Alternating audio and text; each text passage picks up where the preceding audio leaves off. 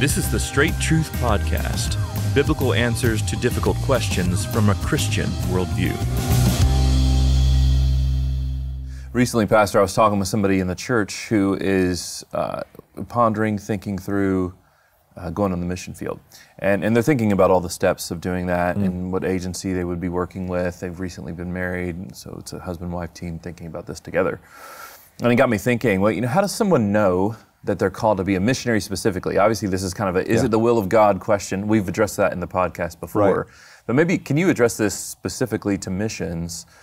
Obviously, that's ministry, generally speaking. But missions, this person is thinking overseas missions in Arab country. Really looking forward at a very difficult situation. How do you answer that? So, let's just take off the table for a moment the issues of calling, right? Okay. We'll just assume all of that. Okay. They've been serving faithfully in their church. Their elder body knows them well. They're qualified for ministry from a character point of view. They've exhibited gifts for ministry in the life of the church. So there's not a question about that. So we'll just take that off the table and say all that's a given. All right. What you would want is a mature perspective of missions work. So it's easy to idealize that, to imagine, a much easier existence than will be That's true. reality. That's so really you want to mature, someone who, and there's some things you're not going to know till you're out there. We all acknowledge that.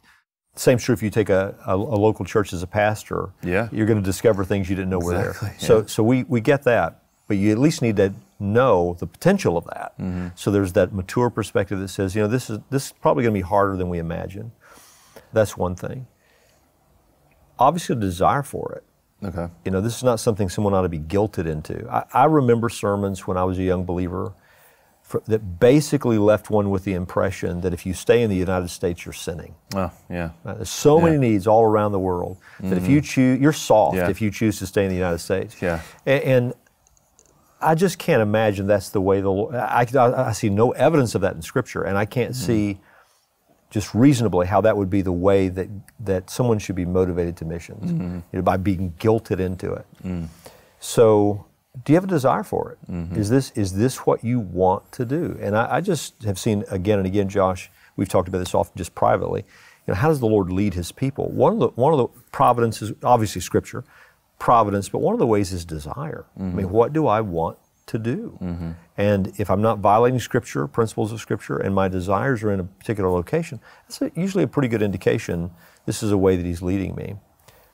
Third thing I would say, there needs, if you're married, there's got to be unity between the husband and the wife.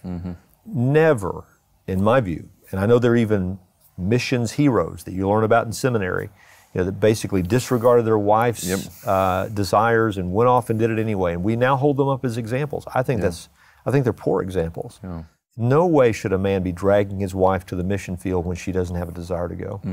So are you agreed about this? And again, getting back to the mature perspective for a moment, if you have children, do you understand the pressures they're going to face? These are not reasons not to go, but they're things you need to look full into the face of and say, we understand this and are still have a desire and are willing to do so. How are you going to go? Is your church willing to send you? If you're talking about a mission-sending agency, make sure they're faithful with the Word of God. I've met young people who so desperately want to get on the mission field. They have associated themselves with organizations that do not represent their own convictions, their own doctrinal commitments. That is a bad mistake. Do not do that. Make sure whoever's going to send you, you're in agreement with their doctrinal positions, or you're going to end up in a miserable position if you don't. Those are just some of the things that come to mind. Are there other things? No, that's good. I like those practical considerations. You said leaving aside the calling aspect in general. We have discussed that before.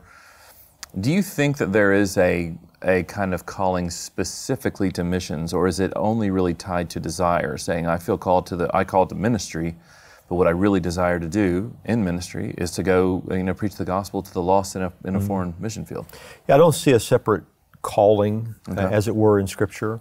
Some would even question whether there's a calling at all. They're just character qualifications. I do believe there's a calling and a giftedness for the ministry of proclamation.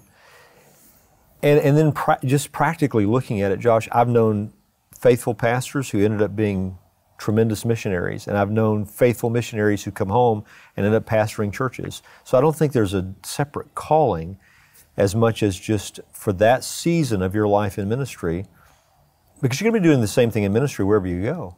Winning the lost, discipling those who've been won, and teaching them all the things the Lord has given us to teach them. And that's going to be true wherever you go. So, if I went to Germany tomorrow or I went to Africa tomorrow to do missions, I'd be doing what I'm doing here, just in a different location with different people. There will be language requirements, and someone has to have some sort of ability to pick up those languages. So that's another consideration someone needs to ask. Do I have the ability to learn the language? Because you're going to be very limited if you can't. Unless you're going to another nation to minister to people who go to work there, that sort of thing, English-speaking people in another country, maybe you would do that. But those are some of the things that I would consider.